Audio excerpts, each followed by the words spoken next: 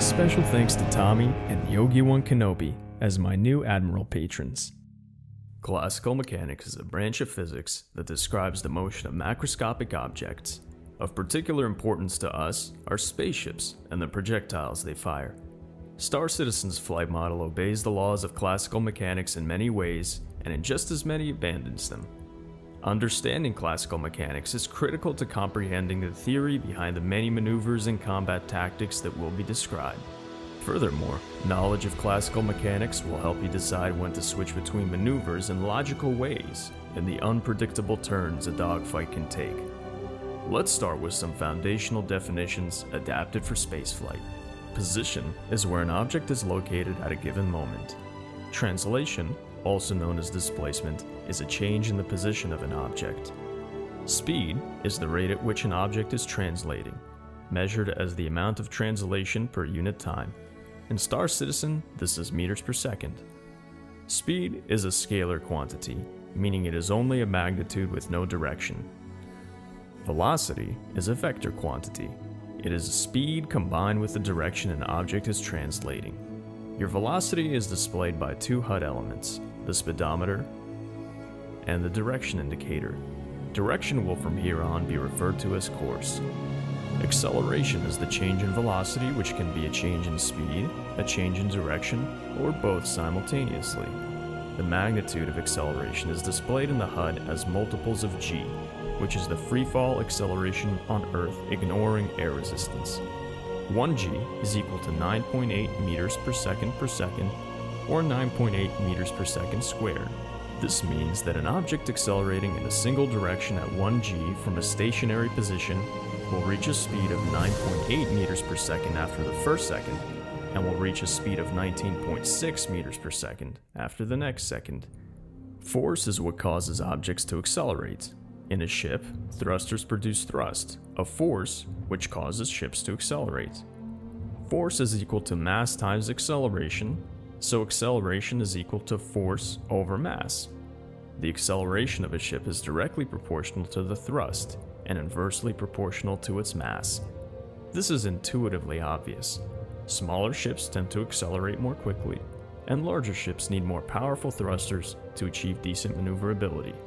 Maneuverability is the degree to which a ship can accelerate and alter its existing velocity. The 6 degrees of freedom. Star Citizen's flight model is often described as 6 degrees of freedom, but what does this mean? The 6 degrees of freedom of motion are divided into two categories, translational and rotational. The translational degrees of freedom describe the ability of a ship to change its position. The 3 translational degrees of freedom are forward and back, left and right, and up and down. The ship controls corresponding to these are forward and reverse thrust, up and down or vertical strafe, and left and right or horizontal strafe, respectively. Throttle as a means of describing forward and reverse thrust is a misnomer. Why will be explained in the Intelligent Flight Control System lesson. The rotational degrees of freedom describe the ability of a ship to change its orientation, henceforth referred to as attitude. These 3 rotational degrees of freedom are pitch and yaw, and roll. The present state of your pitch and yaw will be referred to as heading, and the present state of your roll will be described as banking angle.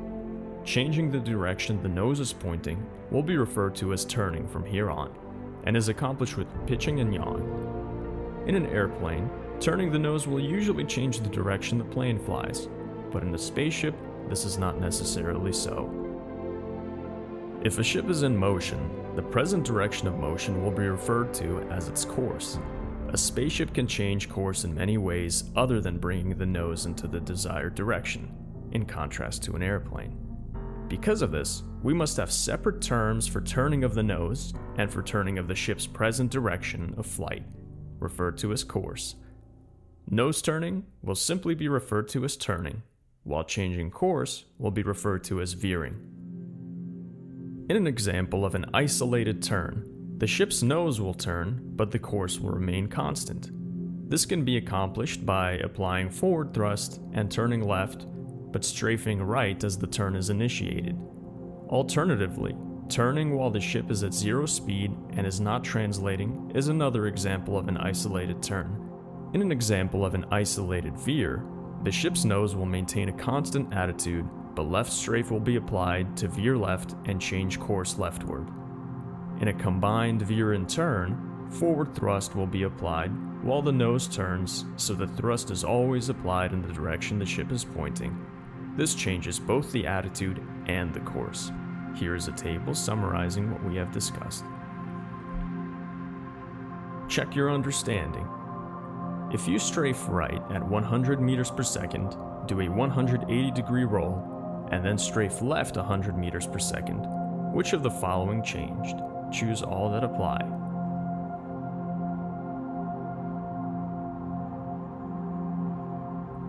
The answer is B and C, attitude and banking angle. 2. You are flying 100 meters per second forward. You turn 90 degrees left and then strafe right at 100 meters per second. Which of the following changed? Choose all that apply.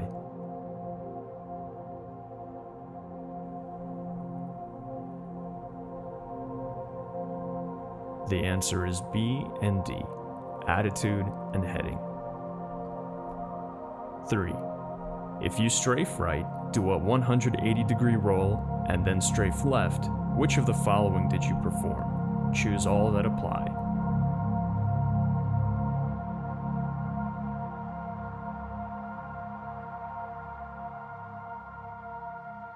The answer is D, angular acceleration.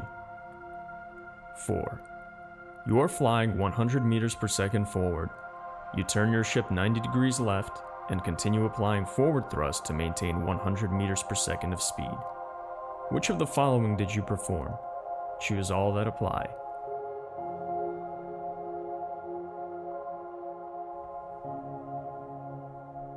The answer is all of the above. Thank you so much for watching. Please subscribe and hit the bell icon if you enjoy my videos. Also, please consider visiting my Patreon page if you'd like to graciously support my future content and earn some cool rewards as a special thank you. If you're interested in the controllers I use and what my curve settings are, please check the description. There you'll also find affiliate links if you'd like to purchase the controllers and support me at no extra cost. If you're looking for a friendly PvP community where skilled pilots offer training opportunities, join the Lykosar's PvP Academy Discord link below. If you're interested in joining an elite group of freedom fighters dedicated to combating the tyranny of the UEE and its allies, check out my org's website, libertiesreapers.net. See you in the next one, pilots. Lykosar out.